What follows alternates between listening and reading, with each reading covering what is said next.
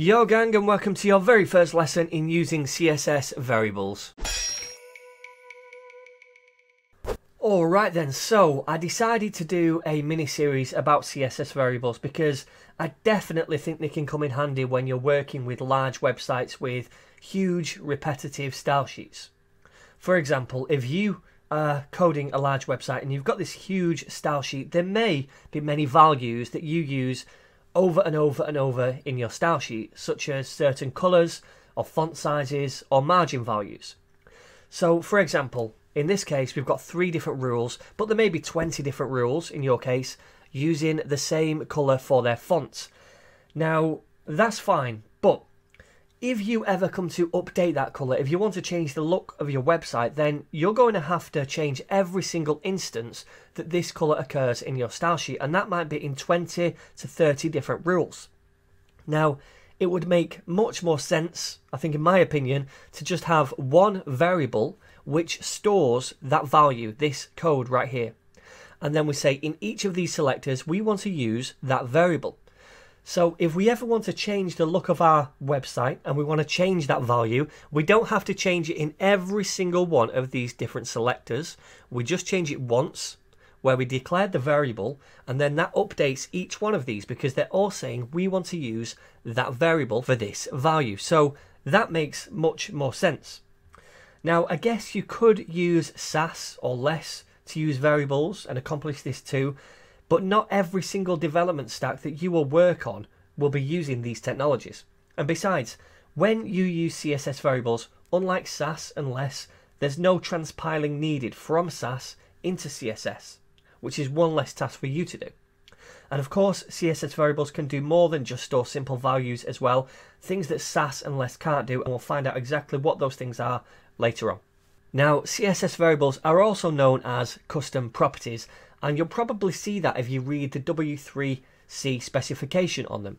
And that's because when we're making variables in CSS, we are in fact making custom CSS properties.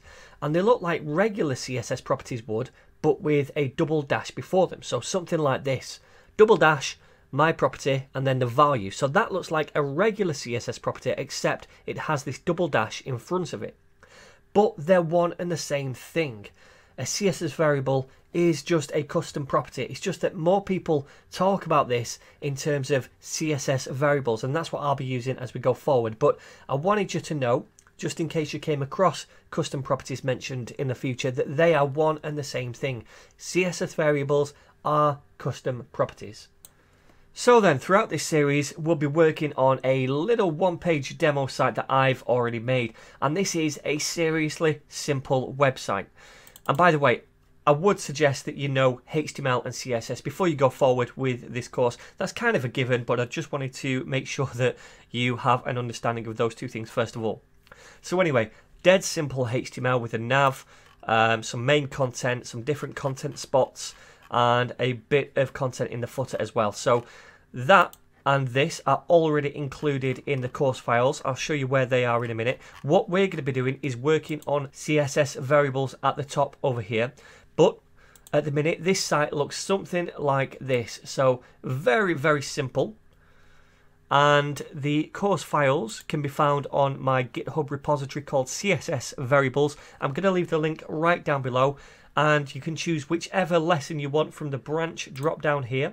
So for example, if you want to see the code for lesson 2, select that branch and you'll see the code right here. Okay, so you can use those if you want to follow along with me if you like. And by the way, I'm using Atom for my text editor. You can find that at atom.io. I'll leave the link down below. So finally, when it comes to browser support, at the time of this recording, CSS variables are quite widely supported with all major browsers having no issues. All major browsers, of course, except Internet Explorer, as usual.